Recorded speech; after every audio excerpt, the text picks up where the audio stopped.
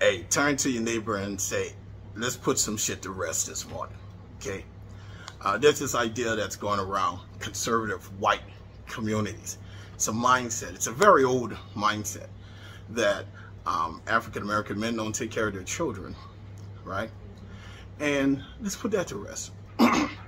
According to Pew Research, recent poll, right? The majority of single moms in the United States of America are white. In fact, the actual number is 43% of the single moms in this country right now, at this very minute, they're white women.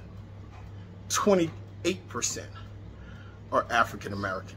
Now, this is the part right here that's going to blow the top of your redneck head right here. Since 2018, there's been a 26% increase in the amount of African American men who are in fact the single parent, where they are the lone parent, where they're taking care of the kid all by themselves, okay? So let's put that shit to rest. I told you, when you start to get this common accepted mindset amongst a lot of racist people, it's because of inferential statistics. Everything that they know and believe and have accepted about us comes from inferential statistics. Inferential statistics was actually created by one of the greatest races in the history of racism, right? It's a guy who's the father of statistics itself. It's taking a population sample and trying to form an opinion off of an entire race based off of population sample. It doesn't care that the actual number, right, the discrete number, leans more in favor of white people than Africans, such as black on black crime. There's more white men that kill white women than black men. There's more white men that kill other white men than black men. You would think that we committed all of the crime in this country. But if you look at the jails, we're the ones getting arrested, okay? But right now, in Mandeville, Louisiana, you can look this story up. There's a fire chief who shot his wife, right?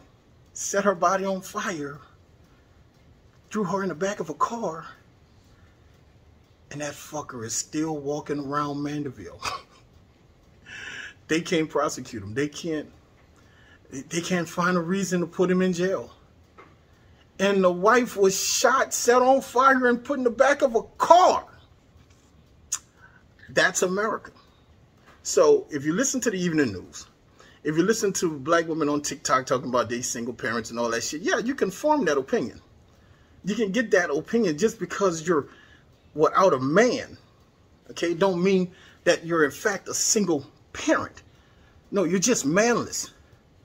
But African American men are involved in the lives of these children. We don't get credit for it because it's always been easier to dump shit on the black dude. But I'm not going to go there. I just want to deal with this one thing. There are more single white moms than black women right now. So we're going to get in terms of who's absent from the house, who's not with their kids. It's white men.